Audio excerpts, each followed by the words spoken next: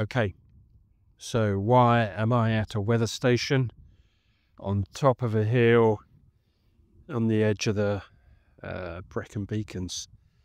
So yeah, you may have guessed this is the new Welsh test track, GCRE, up on the edge of the Brecon Beacons, and it's stormy looking, but is not raining, so that's positive. Why do we have a weather station up here? Well, you might be able to just see in the distance some old TfL rolling stock and some wires next to that. What we wanted to do was understand the impact the weather has on electrification wires, so that the wires above a track. And yeah, you may think we do understand that, and there are lots of standards. But one, we're testing new equipment, so we want to understand how the wind impacts on that. But we also want to see, how close to real life are those standards and our existing calc. So, we have a weather station. It's almost perfectly level with the top of those wires. So we're on a slight hump of a hill here.